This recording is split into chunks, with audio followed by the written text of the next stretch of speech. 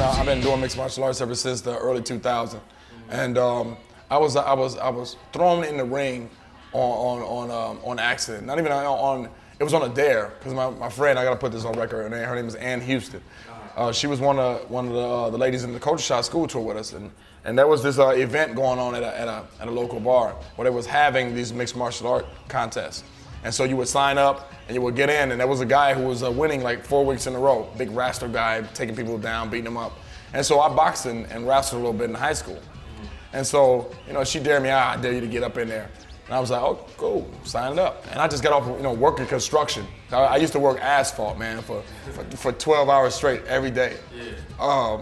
But I got in the ring, and I just remember it being so smoky in that place because everyone was just kind of tight on you, and I was kind of a brawler anyway. I'm fighting June 18th on television, so that's coming up pretty soon.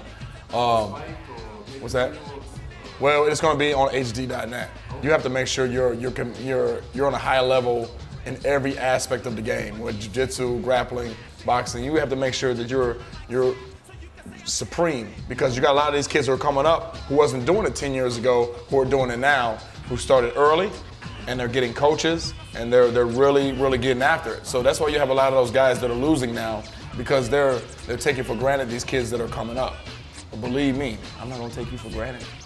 It's gratifying, man, when you're in that ring, and you're standing over somebody, and it's almost like a gladiator, and you're standing over the guy, and you guys just competed for this long period of time, and for you to be victorious, because there's no group helping you, there's no timeout, there's nothing. It's just you and this guy. So win or lose, I try to give it all I got.